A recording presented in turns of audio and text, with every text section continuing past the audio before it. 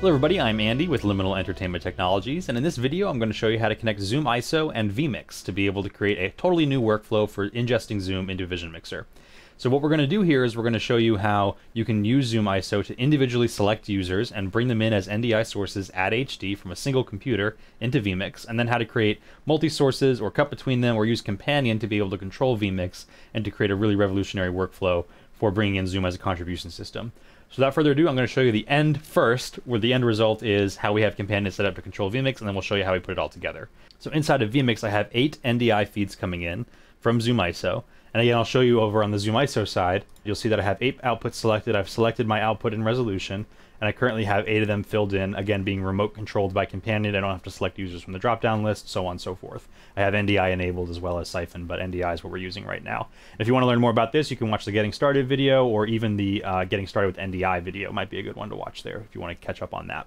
Anyway, going back over to vMix and showing you my Companion at the same time, you'll see that I have the area that we showed in the Companion video, which would be a good one to review, where I can select any user on the call and route them to any output that I want. So I have NDI feed 1 currently in the program bus, and I can just sort of at will cut between the different sources there, and we can see different people if they have video on available in that source.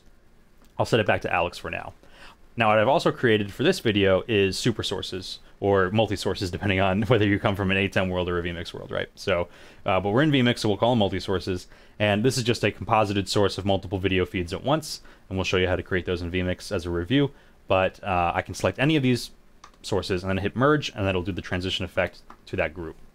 What's cool about all this together is, let's say I want to change it so that Alex isn't speaking with Rupert right now, but maybe Alex is having a conversation with Bill. So I'll go ahead and I'll set Bill to be output 2, and now I have a super source there, and I can cover that by hitting the host button and merge again. So host will always cut me back to Alex on 1, no matter who I have routed to 1. If I hit host, I can always go back to Alex there. So just to show what that would look like practically speaking, let's say that I'm on, a single up of Guy, and then I've routed maybe Roscoe to 1. So now I don't have Alex anymore in my system, but I need to get back to the host because the host is taking over. So I just hit the host button, hit merge, and we're back to Alex, no matter what happened there. And we'll show you what's happening inside of Companion to make all of that work. But again, the flexibility here is that I can very quickly create any sort of relationship that I want between these inputs and outputs and create the super sources that drive them at the end of the day. So being able just to quickly cut to a 4-up or something like that is something that's the real advantage of using an ISO workflow. So this is a setup that would make a lot of sense for Zoom ingest production. 8 sources available. You can have all sorts of super sources that you want. If you wanted them at 1080p, you could drop down your number of outputs based on the encoding of your computer capability. So I know at this computer I can get 4 to 5 1080p 30 outputs pretty reliably. So maybe I cut this column out and add more users into my pad. We could set it up however we wanted. And we're going to show you how you set that up now. So going back to vMix, I'm going to show you how this setup was created. So I'm going to create a new project.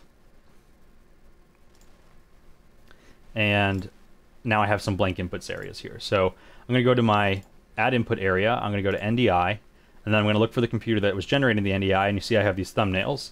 So I have my 8 outputs, and then I also have the primary and secondary displays as well, which we talk about in the video about active speaker, gallery view, and the screen share content. So you might want to review that there. But I'm going to go ahead and I'm going to start adding these inputs. And so now I'm going to add a second input, which will be my second NDI feed, which, looking at my stream deck, should be Jeffrey. So I'll go ahead and add that. And there we go. So now we have those sources in. So I just repeat that process to get my 8 individual NDI inputs into my project. Okay, now I have my 8 NDI feeds available, and I can start to cut between them or do some basic mixing between these sources. The next thing I want to do is create a multi-source. And there's a bunch of ways to do that inside of vMix, but the way that we're going to do it is we're going to go to Add Input, Virtual Set, and then we're going to grab a look that we like. So in this case, maybe I want to do maybe I'll do a 4-up, but I'll do it on the blue background instead. So I'll grab this quad system here, and then I'll add that 3-up in the same style. So that'll be over here in the Virtual Set area. I'll find a 3-up that is this kind of swirly blue thing going on in the background here, and then I'll add one more, which will be the 2-up equivalent of that. And then for my own purposes, I'm just going to rename these inputs 4-up, and then 3-up, and then finally 2-up. What's cool about this is that that'll then allow them to be used by name inside of Companion. And I want to set these up now, so I'm going to go to my input layer, and now I can select for my box 1, I can select all the different inputs that I can make as part of that super source or that multi-source. So I'm going to say, okay, I want Alex to always be in box 1, but for box 2, I'm going to have input 2, box 3, I'm going to have input 3, box 4, I'm going to have input 4. And then I'll look at that up there and see, yep, that looks the way I want it to. So I'm going to just go back to the camera section here, and I can see that in terms of what's being pulled in. Next, I'm going to go over to the setup for the 3-up, and I'll do the same thing. Box 1 will be input 1, box 2 will be input 2, box 3 will be input 3. And finally, the 2-up setup, box 1 will be input 1, box 2 will be input 2. And so now, if I cut to that, and I begin to merge up, I'll say, okay, let's go from, actually let's start at the beginning here. So we go from a 2-up, merge to a 1-up to a 2-up, and then we merge to a 3-up, and it adds another box, and we go to 4-up, and it swings around and creates a 4-up there. And we can go back to any of the people who are available in that and merge to them, and it'll do the transition effect to get them back to full screen.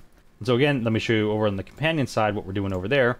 So for companion, these buttons are just coming right from the vMix module. So I add in the vMix module inside a companion, and then I can choose my transition effect to be merge. The 4-up is just calling the input named 4-up, likewise for 3-up and 2-up.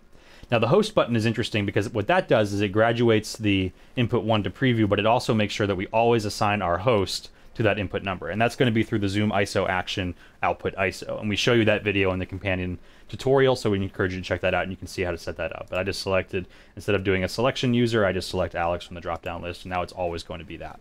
So together, this allows you to create a workflow where you can get multiple individual NDI sources into vMix and then composite them and manage all of it from a single instance of your Stream Deck. So we hope that helps you when you're setting up your Zoom ingest systems for vision mixing.